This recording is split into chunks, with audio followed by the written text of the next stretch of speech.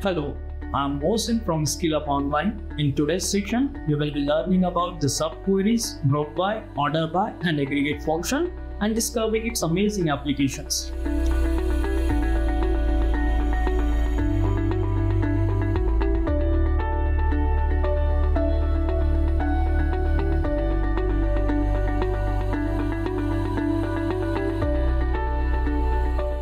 So the problem statement is write a query to fetch the department-wise count of employees.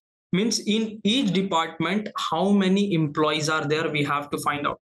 So understand the question properly. Department-wise count of employees means in output what we want two different columns.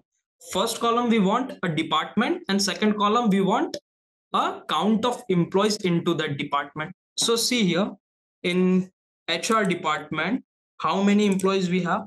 We have 5 employees. So department HR, number of employees 5. Just similar to that, admin, how many employees we have? 5 employees. So for each department, we have to find out the number of employees.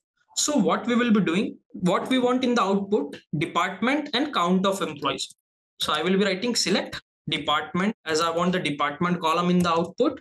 And I want the count of employees. So there is one aggregate function in SQL, count aggregate function. There are in total 5 aggregate function: maximum, minimum, sum, average, and count. So here we want the count. So we will be using the count aggregate function. And inside the count, either you can pass any column name or either you can use the star. Now, from where we want all this information? From employee info table. So guys, if I will execute this query, it will throw an error. See here, it is throwing an error. So there is one limitation.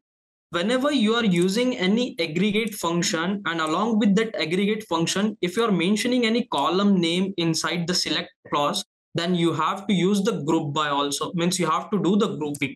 So here I will be doing group by department.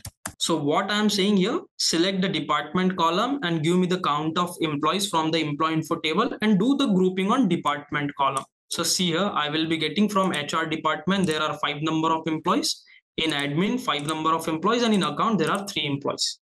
So guys, here the another problem statement we have is a write a query to fetch the details of employees earning the maximum salary. So first I will see my table.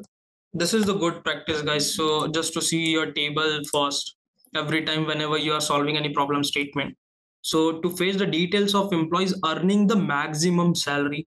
So here you can see 80,000 is the maximum salary. So I wanted to get the details of this person, means this record I wanted to see in the output, because this is the person who is earning the maximum salary. So what I will be doing here, I can write select.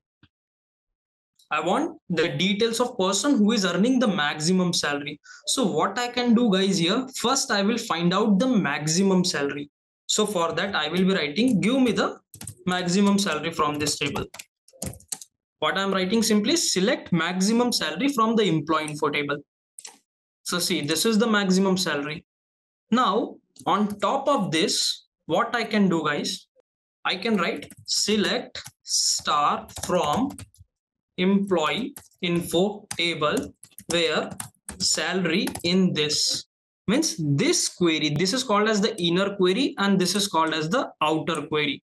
So this query means we are fetching the maximum salary from the table, which is 80,000, and from this query, like select star from employee info where salary is equals to this maximum salary. So this is called as the subquery method, guys. So we are getting the details of employees who are earning the maximum salary. This is the subquery method.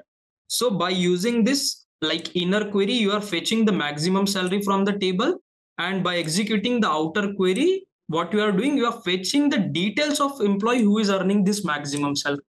There is a one more simple method to solve this problem, guys. What I will be doing, I will be writing select star from employee info and I will be doing order by salary. Means order the salary column in descending order.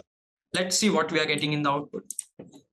So see here, like 80,000, 60, 50, 50, 48. So now the salary column, like this table is arranged on the basis of salary column in a descending order. Now I just wanted to see the first record because this is the maximum salary. So here I am going to use limit 1. means show me the first record only. Limit 1 means show me the first record only. So just like this also you can get the same results. Thanks for joining us. If you want to dive deeper into our courses, head over to SkillUp.online or get in touch with us at reach us@skillup.online.